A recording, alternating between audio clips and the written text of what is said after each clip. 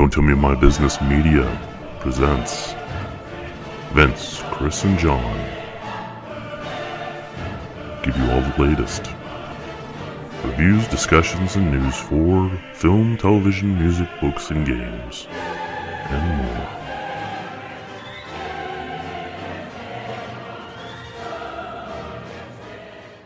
Hello everybody, my name is Vincent George with Don't Tell Me My Business Media. Some people wondering why I even started this in the first place. What is Don't Tell Me My Business Media all about? Well, I'm going to spend some time just talking about it, letting you know what's going on and what to expect from us in the future.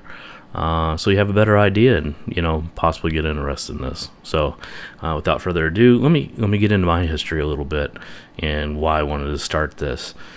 Media is a passion of mine. All forms of media, whether it's movies, television, games, books, music, you name it, I love it. I like to consume it.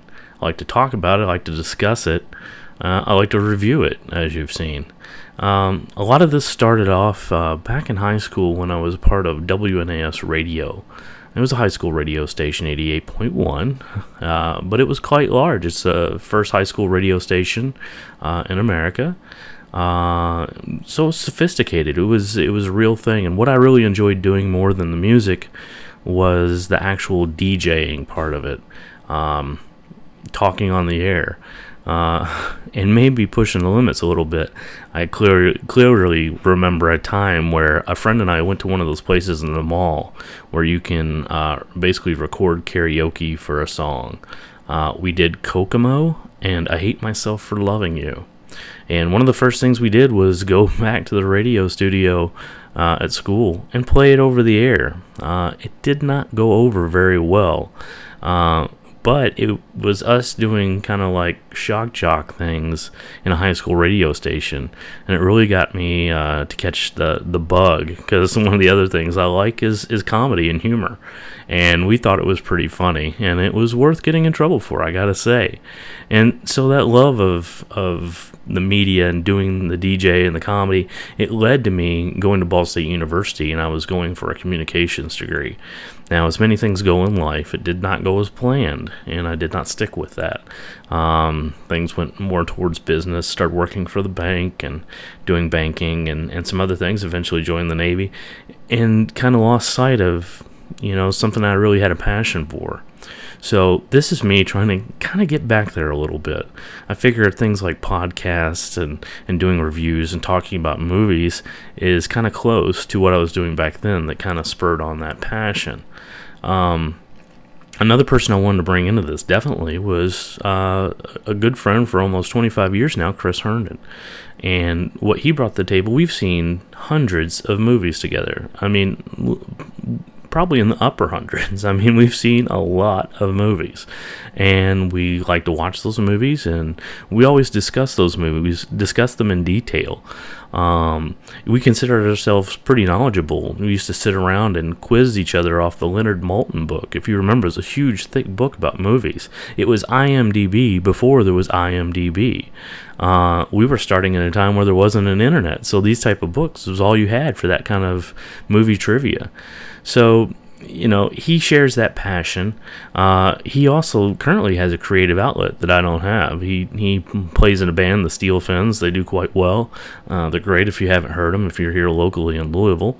If you're not, we plan on distributing some of their stuff later. They have their own thing, and, let them work that out. But he's got that creative outlet that I don't have, and I need that.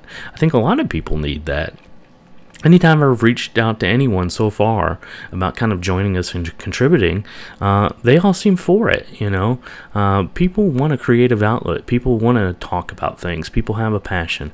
And I'm trying to reel some of it in and structure it. And that's what I've started to do. I've also brought in John Dandrol.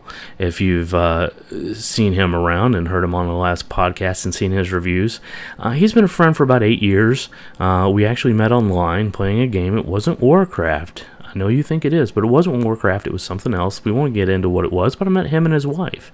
They're great people, and I found that they're very like-minded, especially John. And I know he can sit down and he can discuss the same things that we're discussing. He's got the same type of insights and humor. So I thought he would be a valuable member of the team to bring in, and so I brought him on board.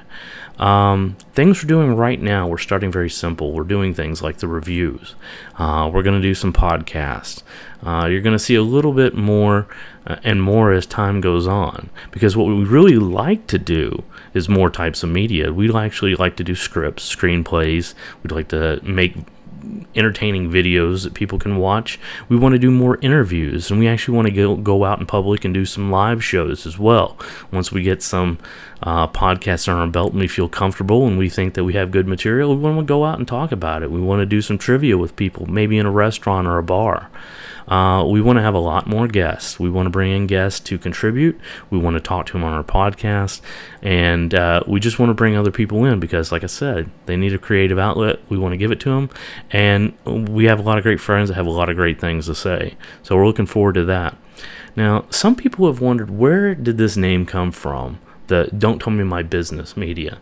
Well, it goes way back to the 90s when the movie Truman was coming out. You remember with Jim Carrey. And it was a movie that we decided we wanted to see, Chris and I.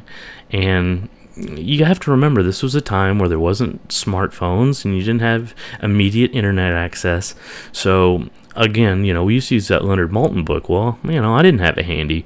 And for whatever reason, I had it in my head that Peter Weller had not only directed Truman, but he was also in it. So I not only mistook him for Peter Weir, but also Ed Harris.